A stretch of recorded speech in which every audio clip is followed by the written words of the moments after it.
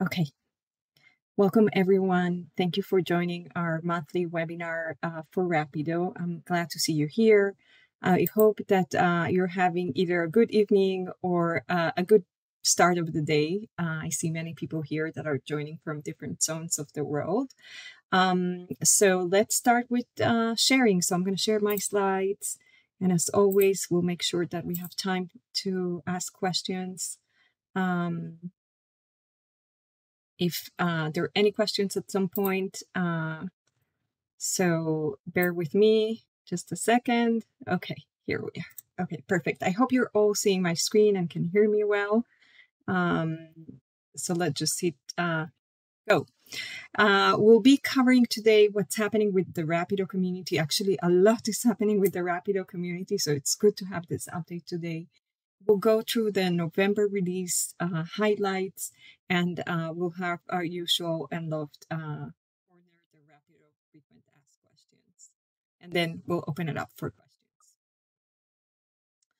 Okay, so the community, a lot of movement in terms of the growth of Rapido around the world. We have new countries that have joined Rapido. This is fantastic. They're starting or already started their implementation. So we have South Africa in and New Zealand.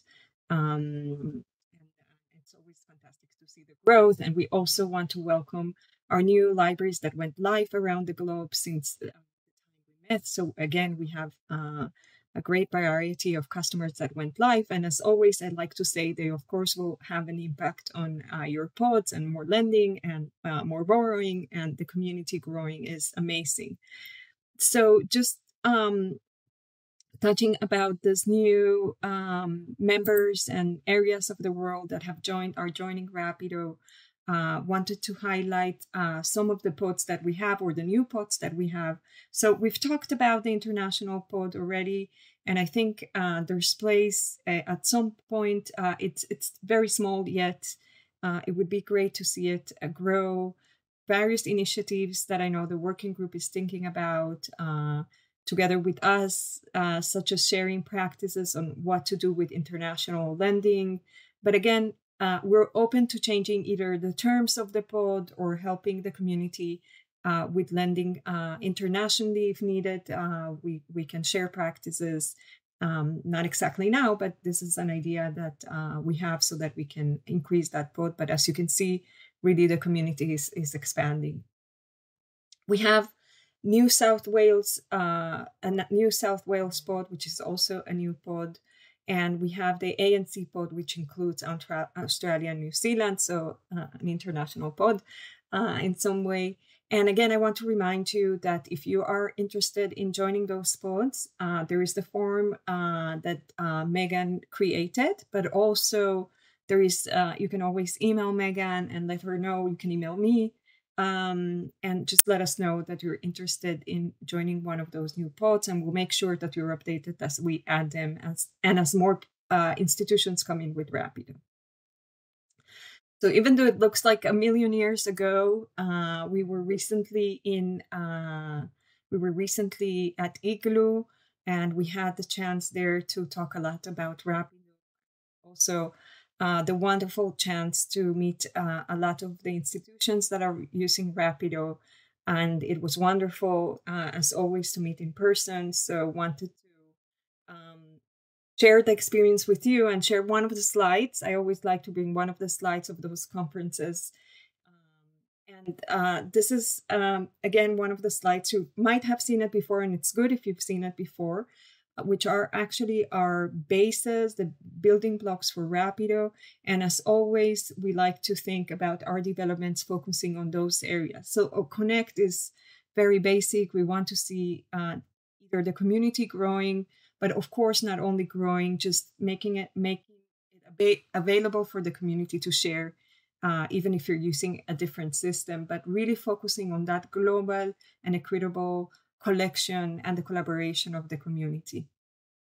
So a lot of efforts on that area. We continue to think about the end user as the core of Rapido and what are the developments that we should be doing there.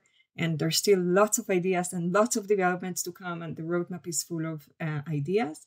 And of course, we want you to be able to scale up, to do more with less, to be able to concentrate on the difficult resource sharing requests, but be able to handle the volumes as possible. So as fast and efficiently as possible.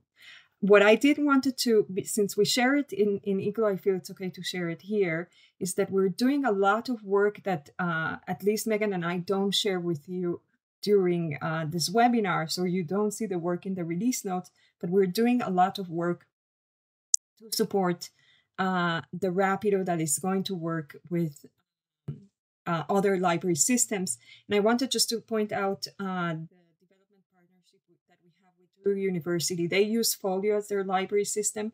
They don't use Alma. And we're already full steam working on the developments to enable this Rapido for institutions that are using other systems. And this is great. And we also have Sierra ones that are working with us. So it means you would be thinking, what does it mean for me that you share this information? Again, is this community that is growing potentially, of course, beyond Alma, and I think it's wonderful. We've had the opportunity to meet other customers, and Megan was in the NWIL conference, and customers that were there, our institutions that were there, presented and talked about Rapido. So again, a wonderful opportunity to meet you in person, and we hope that we can do that as well in the future and hear your stories. And those stories are heard by other institutions, and it's wonderful that you're sharing them. We also had an event in the UK, the UKI meeting. It took place on September, and again, it was wonderful to hear the stories and the case studies by the community.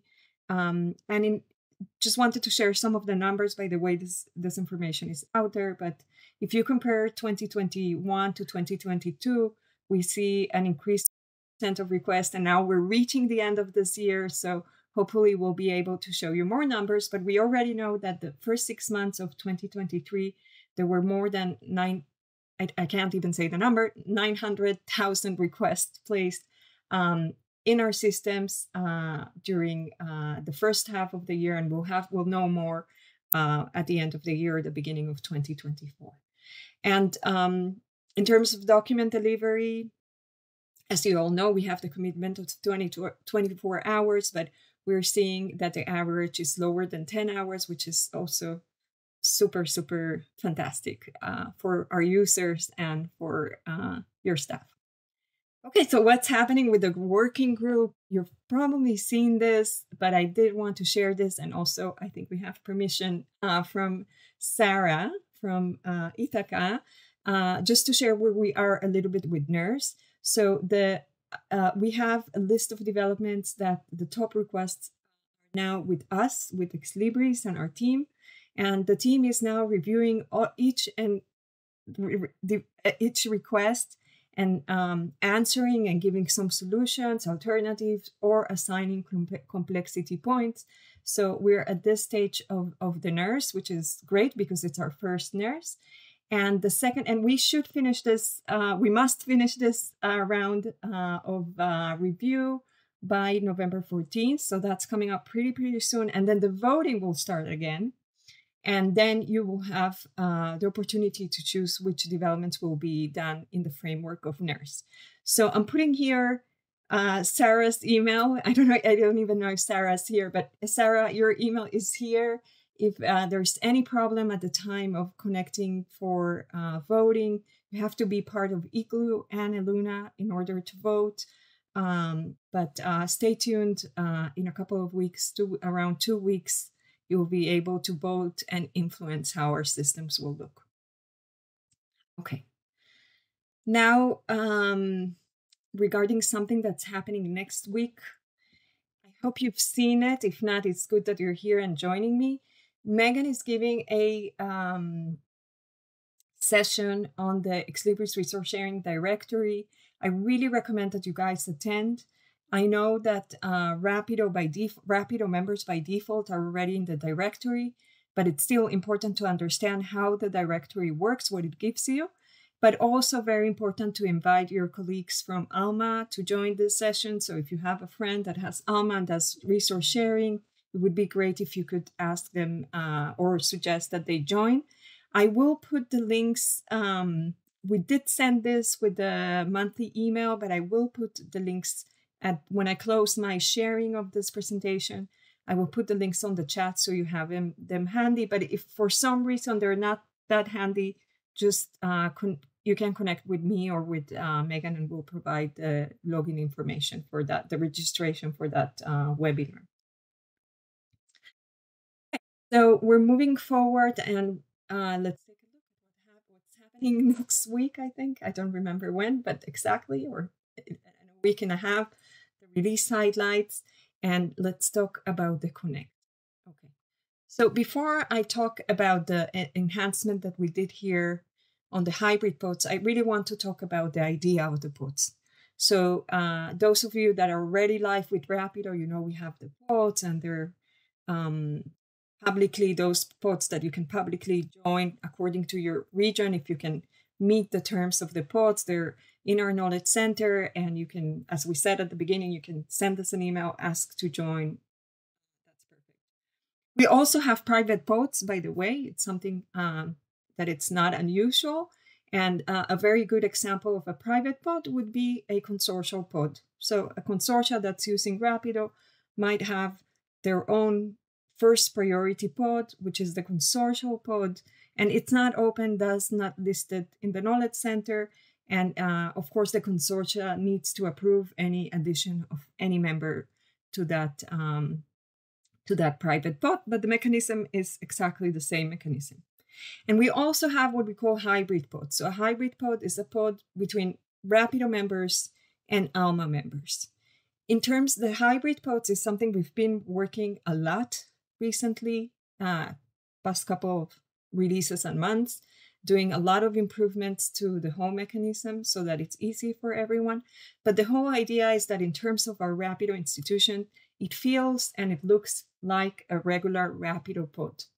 From the ALMA institutions side, it's not more cumbersome than doing a rota, but it enables this easier connection with the Rapido community that they're working. Usually these pods are more closed private pods, okay? They are between institutions that are working in some type of way. Sometimes it is due to a courier, for example, a particular courier that is shared. And now to our development. So the first thing I want to say, because hybrid pods is a little bit complex, is that if you're not part of a hybrid pod, you now know what they are. But secondly, if you're not, just don't worry, because this part of our webinar today is a little bit confusing. But I don't want you to worry, so you don't need to pay 100% of attention to this. If you're not part of a hybrid pod, this is irrelevant for you. If you're part of a hybrid pod, what's going to happen from the November release, you can see here that I'm actually at the lending policies tab of the configuration. So it's where actually I have my participating items, and I have the pods. So if Rapido recognizes that I'm part of a hybrid pod, we know how to recognize that.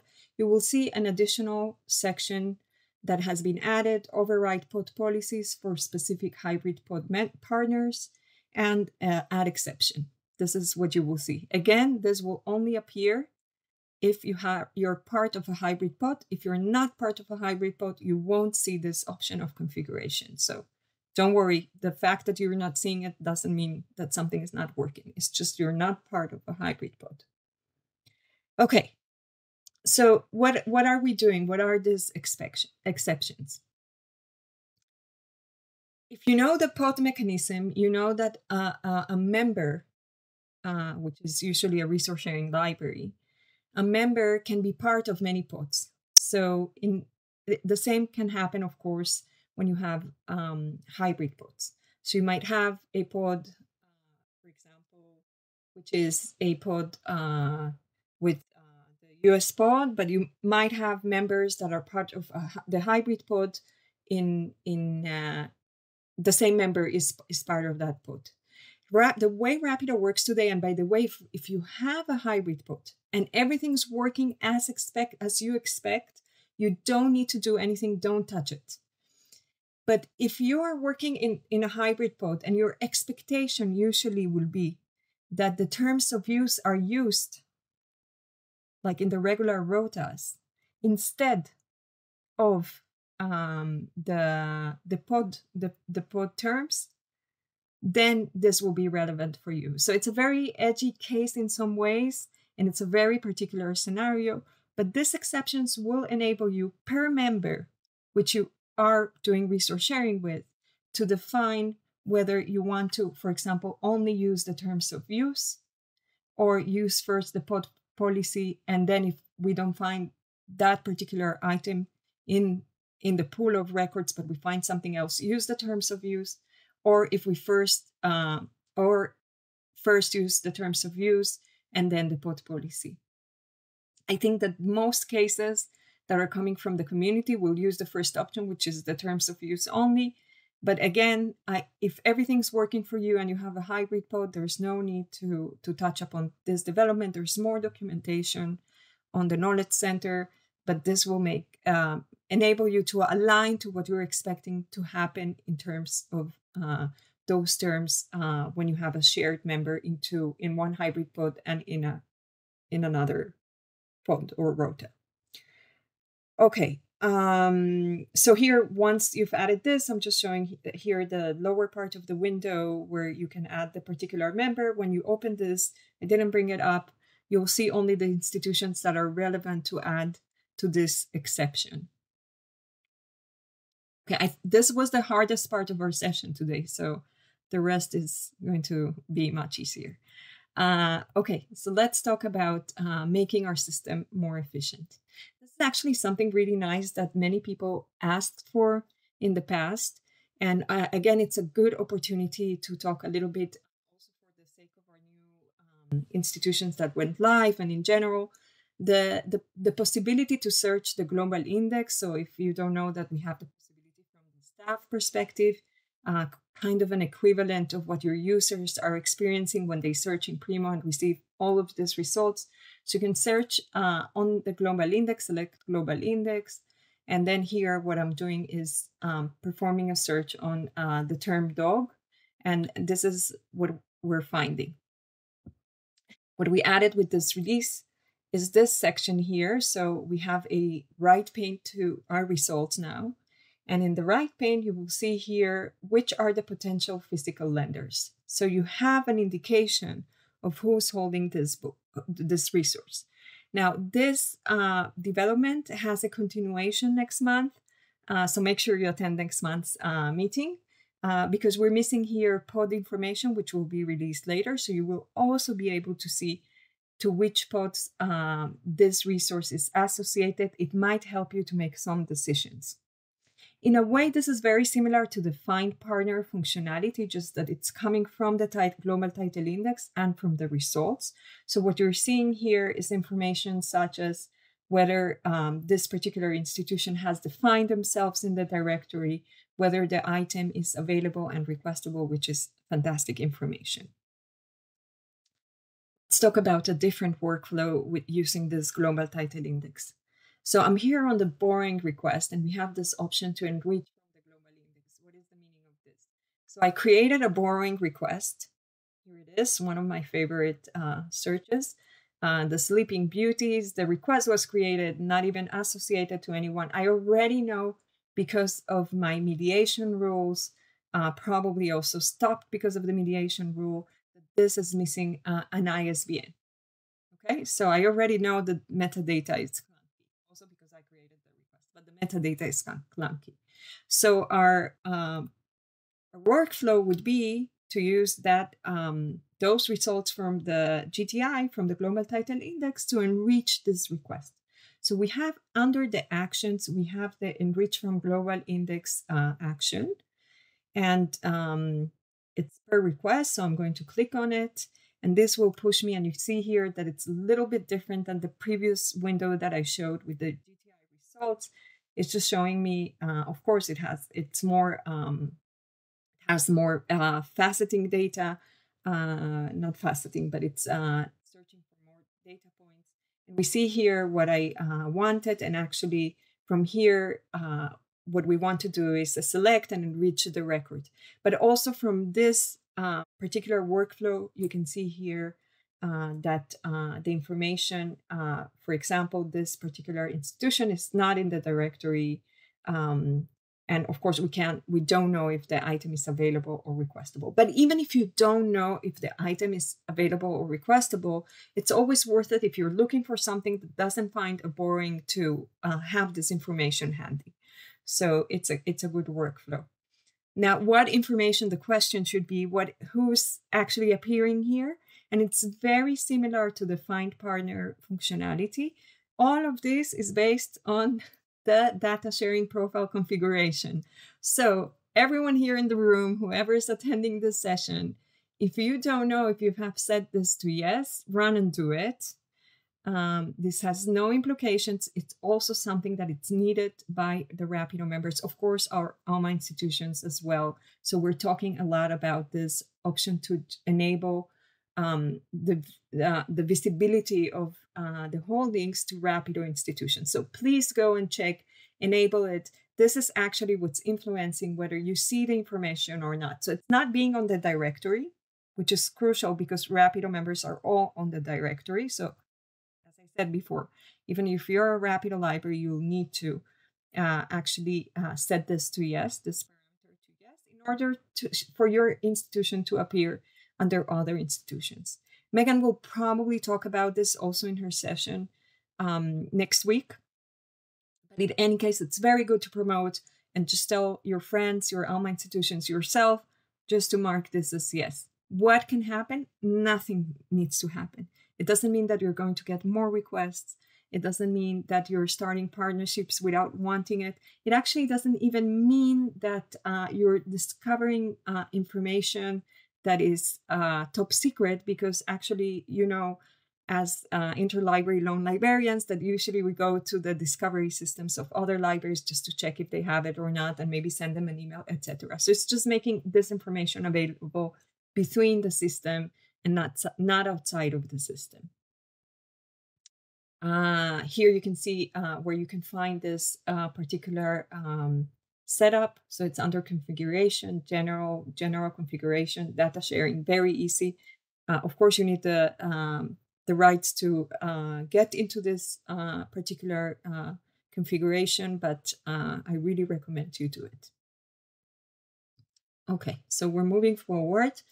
And another development that we have for this November release is the alternate symbol. So we all know that partners come with a symbol, with a code, and this code is usually coming with the information of the partner. If it's in the directory, it's coming with the information of the directory. But there is, in many cases, we've heard this also a lot of times, the need to identify the partners in a different way. For example, in order to export them to a system. Okay, this is a very common NetLenders workflow. There is the need to have this symbol, which is a little bit different, and have it exported to an external system. And this is the way to hold it. Of course, all of this development is wrapped with all of the needed functionality. So on the December release, which is following November, after we've released this, analytics will support this. This information will be in analytics. And this means that you can think out of the box, okay? Or there is no box, right? So this is a field it's actually being stored on the partner information. You could create, for example, I'm just imagining, I don't even know if there's a case here, groups of partners, if you want to group them in some way and then create analytics for this type of partners. This is my idea. I don't know if it really works, but you could use this field to do that. You could use this field, as I was saying, to add identifiers that you have for each partner, which are different than the one that is being used as the main code that's coming in the system. Also, if you do want, if it's important for you to include, and I know it might be important, to include that symbol in the communication that we're sending, such as the resource sharing shipping slip letter or the resource sharing return slip letter or the full incoming slip letter, you can add that to your letters as well. So it's also supported in that communication. Just for general knowledge, the distribute job also supports the new symbol. So if you're distributing partners, this information will come down into the institution. Okay. And now to analytics. So a bunch of new reports for out-of-the-box reports for analytics. I'm not going to read through each report, but I can show you, for example, we have a new borrowing request cancellation recent, which is a great report to have. Or if we look at the lending resource sharing lending request field and unfilled, of course, there is the counterpart borrowing request fulfilled and unfulfilled. So take a look, see if this helps you, and make use of this new report. All right, so that is going to be our November release for now. Please go to the Knowledge Center just to make sure that you have everything covered, including the documentation. And in the frequently asked questions, I did add here the resolved issues. They're also in the documentation. I don't want to read the whole thing again, and you'll find that they're in the documentation. But these are things that came up, questions that we received. So we did want at least a slide to appear. I'll take a very good example. In some cases, selecting the show file on a borrowing request did not open the associated file. So this is one of the things that have been resolved with the November release. And there is a bunch of other things, for example, borrowing requests were sent twice, which were creating lending requests with duplicate external IDs. So again, something that has been fixed with the November release. So a bunch of good fixes and worthwhile just reading through the release notes. Okay, and here's one of our frequently asked questions. How do I fund requests with active general messages, right? So we have the message, it is active, but we discovered that not many people know that actually under general message, you have an active general message facet. And you could definitely facet by the active messages, both in the borrowing and the lending side, and create a set. And for example, define your workflows. So first thing in the morning, I want to check those active general messages, or at the end of the day, however you want to see this. But this would be a nice way in a very long list to just see which requests have active general messages. Okay, and another question. Actually, this question can only be presented today because the answer is coming on the November release, but we've been asked this question. So we're going to ask it now. How do I view patron information from the request? So again, this is not something you have now, so don't rush after the webinar and check, I can do this. No, you can't do this. You need to wait for the November release. But one of the things that we've been asked is really how from this view, we already have the view of the patron that is requesting something. So again, of course, I'm on the borrowing side, can see patron information. I can see a lot of information from the patron, but now I can also click here. This is linkable, and this will open up the complete patron card with the information that I want to see. For this to happen, I think I mentioned it here, just make sure that I do mention it. Yes, I did write it. For this to be able to be used, you have to have user administrator role. So just in case you try it and it doesn't work. Okay, this was my last slide. So what I'm going to do now is two things. I'm going to stop the sharing. And before we jump into questions and check the chat, I want to put the links to the session next week so you can share with your friends and also attend yourself.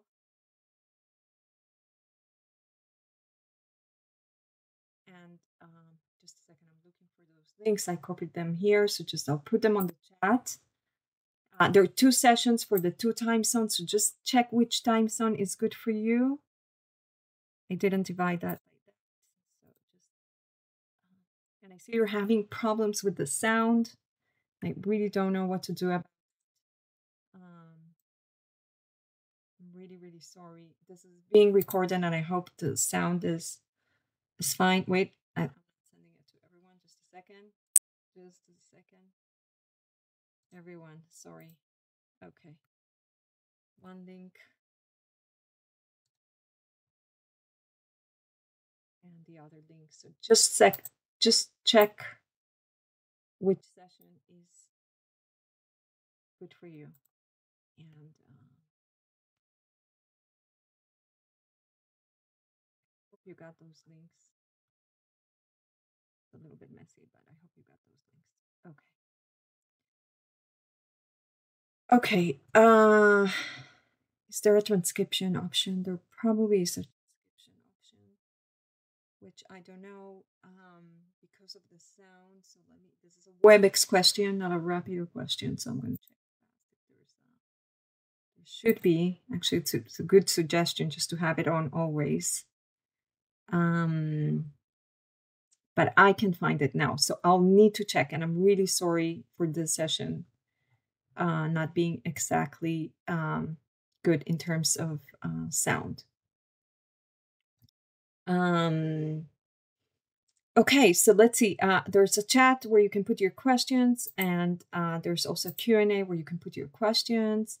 And I'm going to give you a second to think if there's something you want to ask, and also check the chat.